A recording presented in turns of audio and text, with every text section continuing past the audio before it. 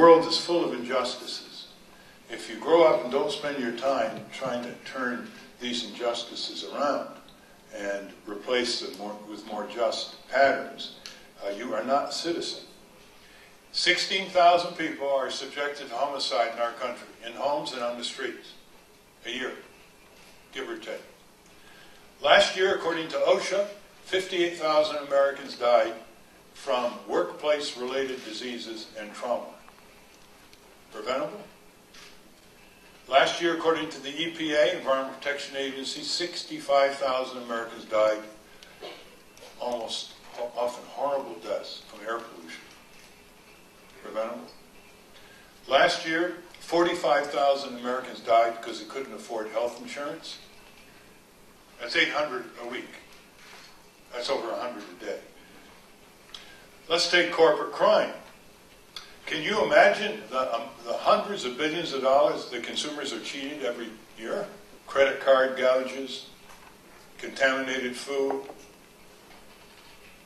usurious interest rates in banks, deceptive advertising, shoddy merchandise, you name it. That doesn't even include what Wall Street did to us. But look at corporate welfare. Subsidies, handouts, giveaways, bailouts.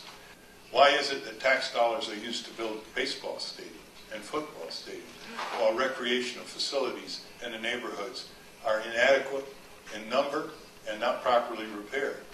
The last excuse is, it won't make any difference anyway. I get engaged, I vote, I go down, I turn out, march, nothing happens. So why try? Well, that's exactly what the corporate power brokers want you.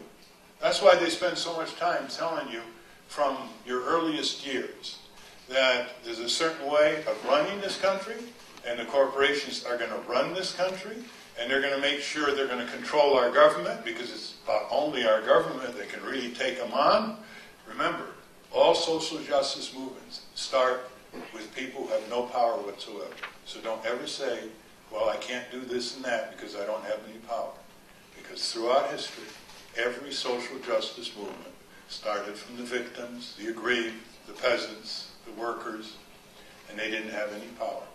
The greatest gratification in the world is contributing to a more just society.